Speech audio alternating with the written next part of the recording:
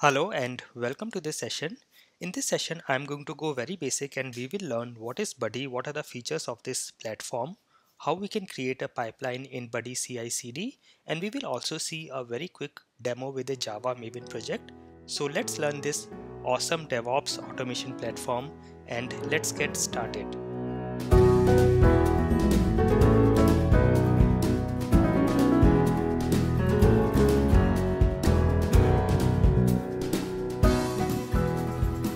Hello and welcome. I'm Raghav. I'm a teacher and you can find all my work on my website automationstepbystep.com. In this session, we are going to introduce Buddy, which is a DevOps automation platform, and I'm going to go very basic from scratch and we will learn step by step what is Buddy, the features of this platform, how we can create a pipeline with Buddy and a demo project. So Buddy is a platform for DevOps and you can do continuous integration, delivery and deployments of your application using this platform. Let me first go to the website. If you go and search for Buddy or search for Buddy CI on Google, you will get to this website, that is buddy.works. So go here and this is the website for Buddy, buddy.works. Now I have used Buddy and I have found it very easy and fast. I will show you a demo and you can see and analyze how useful Buddy can be for your work. You can create a free account using GitHub, BitBucket, or you can also use your email to create a free account with Buddy. And if you scroll down, you can see some features and demo. Now, after my first hands-on with Buddy, my initial feedback is one of the most positive things I found here is setting up of a pipeline with Buddy is very easy and very fast. You will find all your possible actions, setup and configurations already available. All the build tools, deployment, DevOps, monitoring and notifications, everything is there. So this is one of the good things I like. As I do more hands-on, I will tell you more feedback on this. Now, if you go to the guides and support link here, it will take you to the documentation, and Buddy has a very good documentation. You can see we have documentation here. You can also ask the community and we also have a chat option. So you can see if you want to do a chat with the team, you can chat with the team here. So here I will go to the documentation and here we have quick start deployments, pipelines, and you can see the table of contents here. So if I go to the quick start, you can see all different types of application and you will see a huge list here. So whatever application you are working on, you will find it here. You can also see deployments here, and again all the deployments platforms you will find here. Then you can see pipelines, Docker. If you're working with Docker, you can use this. Collaborations, everything is here. Then integrations as well. So whatever you can think of or whatever you are working with, you will find everything here. So the documentation is really good.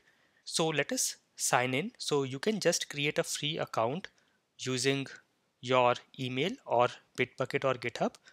I will go to sign in. I have already created an account. So let me sign in to the platform. So I'm using my email and password to sign in. And here now I am on the dashboard.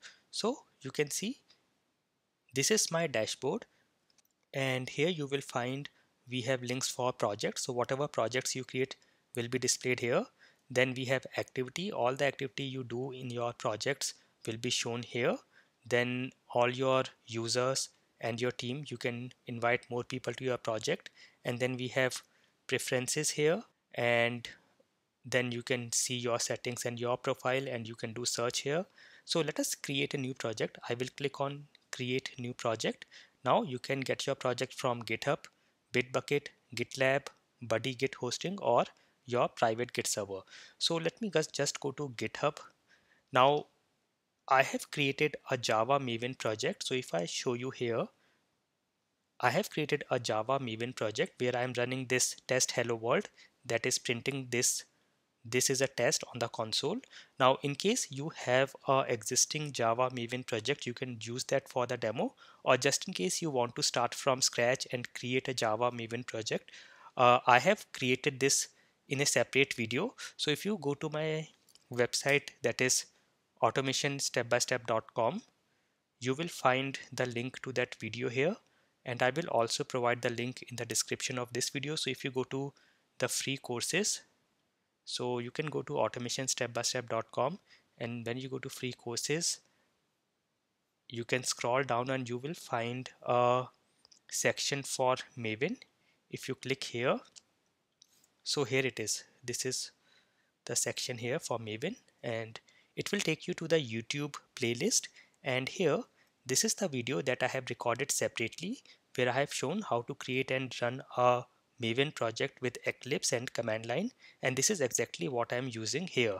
Also in this video, I have given references to how you can push your project to GitHub. So I have already created this project and pushed to GitHub, and in case you want to see the steps, you can find it in this video. And if I go to my GitHub, I will just show you. I'm going to my GitHub account. Just in case you are new to GitHub as well, I have a complete playlist for that as well. So you can see we have here version control system. So you can watch this, and this is my GitHub, and I have that project stored or pushed in my GitHub repository. So here on Buddy, I'm going to use GitHub, and now in my case, I have already attached my GitHub repository to Buddy CI here. Just in case your GitHub is not attached to Buddy, you can just give your credentials for GitHub and you can attach it, and then all your projects from GitHub will be displayed here. So if I search for that project, the Java Maven project that I created, it is here. I will click this, and here you can see it will connect to the project, and it has already detected that this is a Java application, and now I can create a new pipeline. So you can see this is Java Maven. I will click on create new pipeline, and you can give any name to your pipeline. So I will just say testing hello world. I'm going to create a very simple and quick pipeline here. Now this is the name you can give here, and then we have a trigger mode. How do you want to trigger this pipeline? Do you want to trigger it manually? That is, if you want to trigger by pushing a button manually, or if you want to trigger on push, that means whenever you push any changes to your project here. So this is my project on GitHub, and if you want that whenever there is any commit and push to this project, then the pipeline should get triggered, then you can say and select this. Or if you want to schedule recurrently, you can set this, and you can also select the configuration here, which is simple or advanced, and you can say the start date and start time and then interval. So it should run after every 5 minutes, 15 minutes, 1 day, 2 days, whatever you want, you can do that. So for now, let me keep it manual, and then we have the branch here, the master branch, and I will click on add new pipeline, and you can see here the pipeline is created, and here we have some more configurations to do. We have actions here, blockchain and templates. I will go to action, and here you can see it is giving us all the suggestions and everything that you can do as an action here. So because it has detected it is a Java Maven project, it is giving me a suggestion for Maven here. You can also do a lot of other actions. So you can see we have setup actions here, transfer, we have DevOps. If you want to do any of these things, you can do that. Then we have, if you want to run on dedicated environment, and everything you will find here. So whatever you can think of or whatever you are working with, you can see here. So build tools, all the available build tools are here. Then if you scroll down, Amazon Web Services, everything is here. Cloud platforms, then Docker. If you are working with Docker, you will find all the possible actions you can do with Docker here. Kubernetes as well here, and then Android, code quality, performance, app monitoring, and notifications. If you want to send an email or SMS, everything is here. And if you did not find what you want to do, although the list is really great and everything is here, but still if you do not find what you want to do, you can just send a message to the buddy team, and you can click here, send a message, and they will get it done for you. So for now, I will go back, and also you can see you do not have to always scroll down to your action. You can start typing here, So if you say email, you can just start filtering from here and select the action. So for now, I'm going to select Maven here, and here again we have all these options: environment, services, cache, variables, condition, action. As of now, I just want to run this command, and here it is already giving me this command. You can also do full screen. So this is mvn clean install. Let me say mvn test here. I want to run the test. I will say mvn test, and that's it. Add this action, and the action is added. Now you can also switch it on or off from here, and if you want more actions, you can click on this button here. So this action will be added after this action. If you want to add an action just before this, you can click on this button here. So you can do a plus here, and you can add more actions from here. So I will press escape to come out, and now you can also see some other things like what are the actions you want to run on failure, or what are the actions you want to run when you are back to normal. So let me click this, add the first on failed actions, and let's just say in case there is a failure, I want to send an email. I will filter out email action and click here, and here you can see you can create a subject here. You can give a body, something has gone wrong, please check. I will say QA team, or let us say DevOps team, and you can say plain text or HTML, and then here you can give the email recipient's ID, and you can give multiple IDs here, and then add this action. You can also test the action. So you can see here I will again go to the action, and we have a button here to test the action. If I say test action, so you can see the action has been tested successfully. So that means this is working fine. So let me come out. I will press the escape button, and let me go back here. So you can see now we have this primary action that executes this Maven test command, and then we have this send email notification in case there is a failure. Now here you can see we have a run pipeline button. I will click here, and this will trigger the pipeline. On every trigger we have to give some command. So I'm just saying that first test run, and say run now, and this is now in progress. You can see this is in progress now, and it has actually failed. And also we have said that in case of a failure we should get an email. So let me just check. If I go to my email here, let me check here and see I have got an email which says something has gone wrong, please check DevOps team. So this is working fine.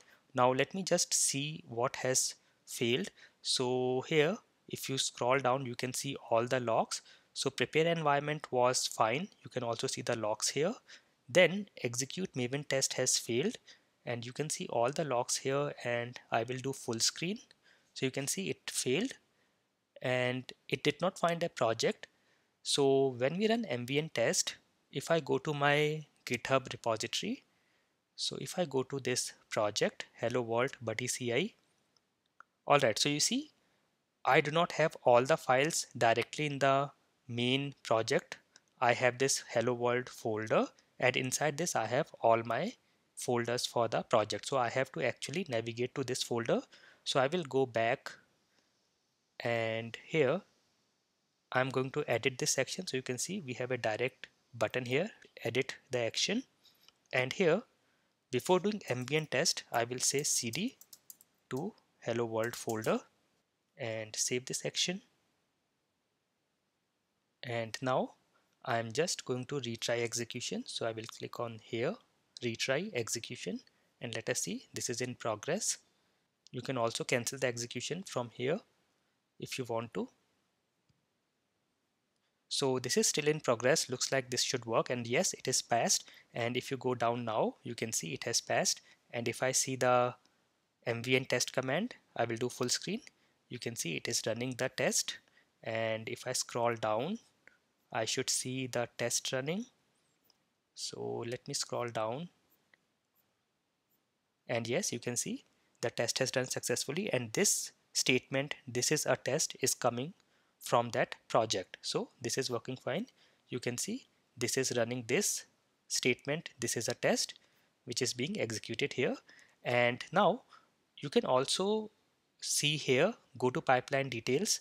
I will go here, and here on this section you can see some more actions and some more features. If you want to go to the batch, you can create a batch like this. This is a batch preview. You can copy this link, and just in case you want to embed it anywhere, if I run this link, you will see the image. So you can see this is the image or the batch. Then we have a Slack handle here. So just in case you want to use Slack and you want to send notifications about your deployments, you can use Slack, and here is the link for that. Then there is webhook URL. Just in case you want to trigger it from some remote systems, you can use this webhook URL. Then we have more information. If you want to learn more about pipelines, you can do here. Then we have a code section here. So if you go to code, you will see all the details here. The activity section, which will show you all the activity. So you can see all this here. Then project options, all these things you can do here. Webhook, public key, delete project, you can delete it from here. And you can also see a dashboard here from where you can go to any of the project or create new project. If you go to the dashboard of Buddy CI, you can see all your projects here. So in simple words, Buddy CI is a platform for DevOps automation, and you have seen we have all the features that you can think of here, and all the applications, all the integrations, and all the possible platforms. It is a web-based continuous integration, delivery, and deployment platform, and you can use it to build, test, and deploy applications with code from GitHub, BitBucket, and GitLab. Now we have already seen how to use it. We have seen the features. We have also seen a demo, and I believe it can be very useful for your deployments and DevOps. I hope this session was very useful for you. Thank you for watching.